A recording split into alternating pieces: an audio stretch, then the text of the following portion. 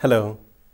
As I have described in the previous session, the GHS is a harmonized system developed at a UN level for classification and labeling of chemical substances and mixtures. The European Commission has proposed not to implement the whole UN GHS, but to exclude Category 5, the category for acute oral toxicity. Category 5 is used to cover substances and preparations that can cause harm if swallowed. Category 5, often found in consumer products, is intended to identify potential hazards to vulnerable groups, such as children.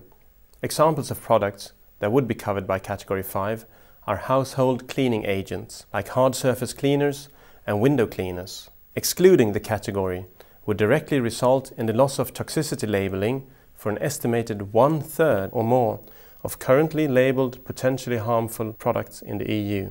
We are concerned about the European Commission approach, since we consider that Category 5 should be implemented in the EU GHS. The implementation of acute toxicity Category 5 is vital, as including Category 5 in the EU would facilitate trade, which is a fundamental goal of the GHS.